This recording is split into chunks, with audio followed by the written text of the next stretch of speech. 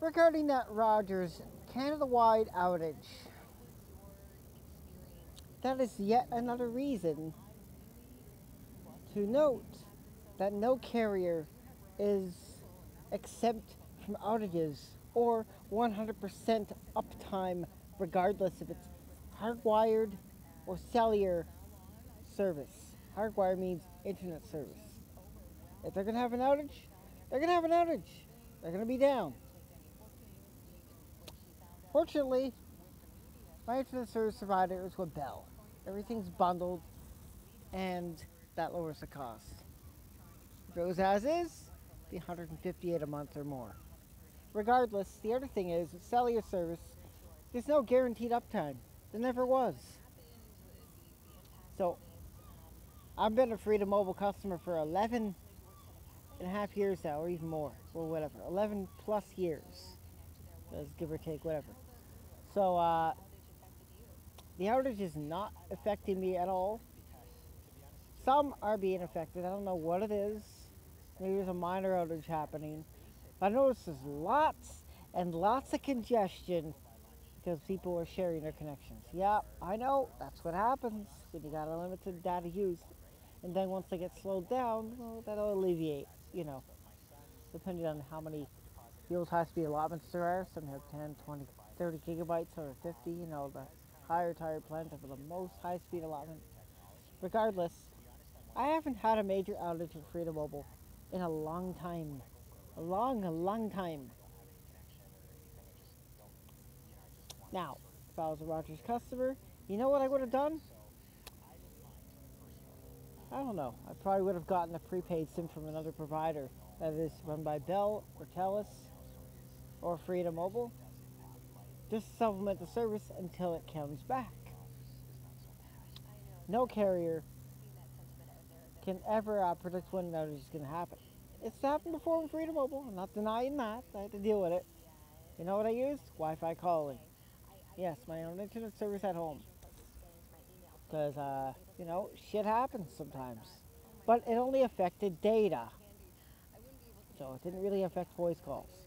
Just data. Not a big deal. Emails and whatever, I waited till I got home. Or until I got the somewhere that had wireless internet connection available. Now, as to those with Rogers right now, are you considering switching providers because of that? If you are, keep in mind that Rogers owns Zoomer, Simply Connect, Fido, Shadar, and CityPhone. Yeah, I held that off camera. Zoomer, CityPhone, Simply Connect, Fido, and Shadar. That's all Rogers, and they're all down. So choose something that's not run by Rogers. Let's see, you have TELUS. They own Kudu and Public. You have Bell. They own Northwestel, which is primarily a landline, or whatever. Virgin and Lucky. That's what Bell owns. Northwestel, Virgin, and Lucky. If you're in Quebec, maybe consider Videotron or Fizz, their subsidiary.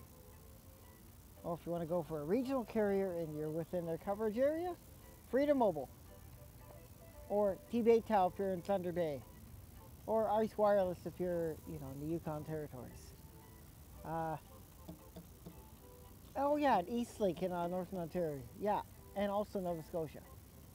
At least you're not going to have outages. And at least you have options. Want to know why I chose Freedom Mobile?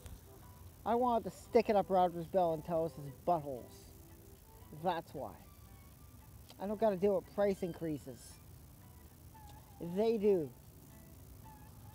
Maybe consider supporting real competition, a regional carrier in your area. If you live in Thunder Bay, there you go. If you live in Saskatchewan, well, sasktel. There you go. Not that bad of a choice. It's pretty damn obvious.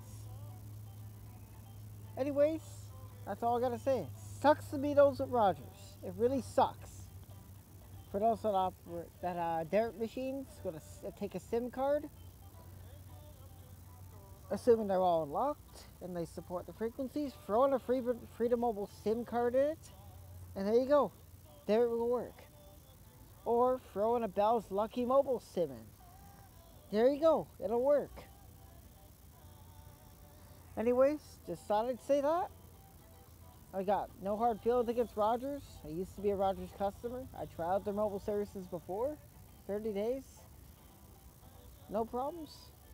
I tried them all, actually. I even tried Bell's. Yes, big network, big speeds. But doesn't really make it a difference.